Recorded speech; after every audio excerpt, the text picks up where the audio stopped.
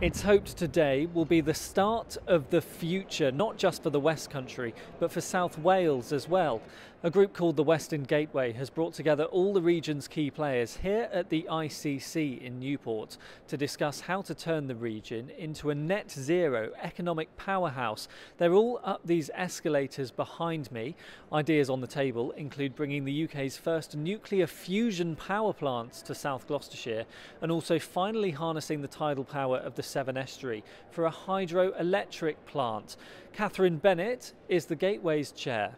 The Western Gateway is the UK's newest cross-border regional partnership made up of local authorities from both sides of the River Severn, stretching from Swindon to Tewkesbury to Cardiff to Bristol and also parts of Wiltshire. And it's all about working together to get more investment into this really important area. What we're here to talk about is the big bids, the big projects that could bring super amounts of investment into our area.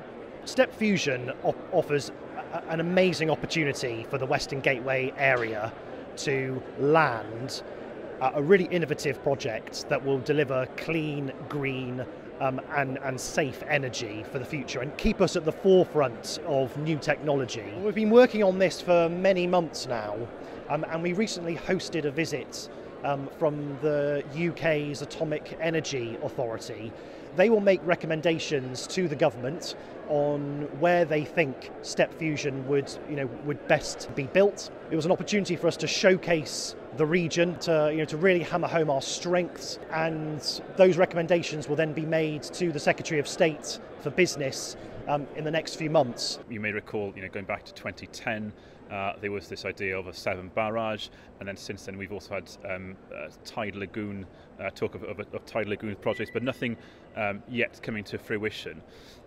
And it seemed to us that the Western Gateway, particularly because of its geography and having the Severn right at the middle of it, is probably the right body to restart that conversation, recognising that technology has moved on significantly in the last 12 years, recognising that there's greater recognition of the climate emergency now and the need for clean energy, and frankly the need for cheaper energy and more secure energy as well. Most, if not all, of the ideas on the table here are for the long term.